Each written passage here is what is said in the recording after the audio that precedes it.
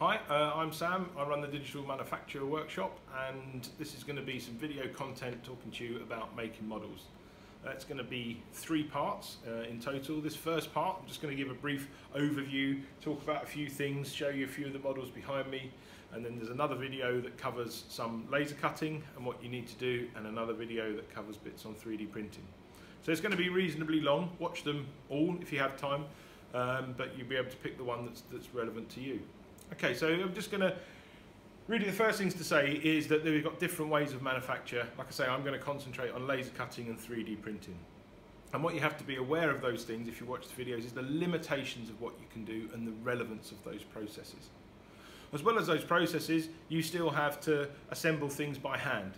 So if we think about these processes, about the laser cutting, about the 3D printing, they're about making component parts that you will put together to make a complete model for whatever you need. So if you are going to use the digital manufacture, what you need to do is supply us with a file. And those files will be different whether it be 3D printing or whether it be laser cutting. So the laser cutting would be a vector file, saved as a .ai, an Illustrator file, and the 3D print would be a .stl file, and that's going to be a 3D mesh file with polygons. So differences in things that you need. So if we go back to the laser cutting to start with, now laser cutting, you'll be cutting sheet material out. So you need the vectors done as elevations or flat sides that you're going to cut out, and you can cut out of a number of different materials. I've got some, let's have a look at on the table what we have. So you can cut things out of card with a laser cutter. So card, which we use a lot, card and paper engineering. Card is a great material to use. You can recut it yourself. You can add things in. You can take them away, not only using the laser machine. We cut MDF, which is wood or board, man-made fibre. MDF standing for medium density fibre board. We can see a model cut here and assembled, PVA together. We can see where it's been cut, and we can see the burn marks on that material. And then we can also see this detail put in on the side, which is done with the etching, which is done on the green line. So as we call it a part cut. So that detail done in that way. So my 3 materials, the acrylic here at the front.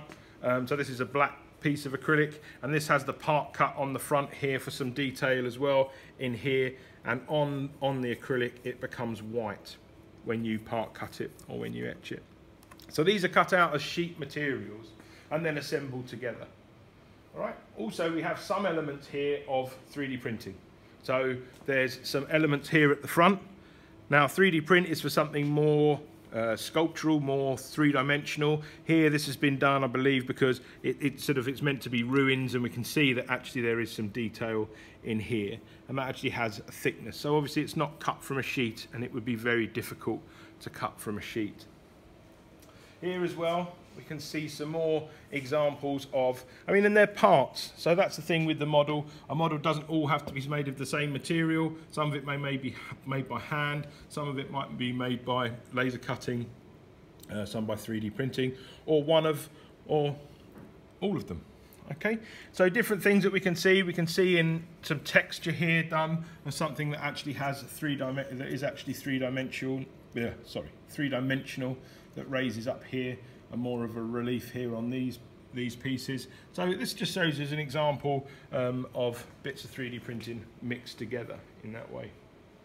So hopefully the next 2 videos that you're going to watch after this will explain those in more depth, the problems and what we have to do with those. But the main thing that I'd like to say that you need to do is you need to know how big what you want to make is. So when you have your model, when you have what you're planning, and you can see it in your computer program, you need to make sure that it is the right size. And that is the size of the actual model that we're going to make. So not in scale. Okay? So when you supply those drawings, they must actually be the correct size for the model that you are going to make. So you should know approximately, or exactly if possible, in millimeters, what the size of what you're going to make is.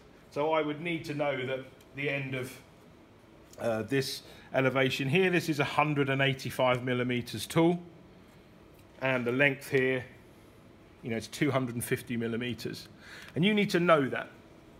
So really, the first port of call that you need to know how big your model is, and I can't stress how important that is. And when we change things, at this end, when you manufacture, you can't always change, or you can't really change in scale. You can only change by millimeters. Okay, so please watch the next two videos. Like I say, one on laser cutting, one on 3D printing, and hopefully you'll find it informative and get the information that you need. Thank you.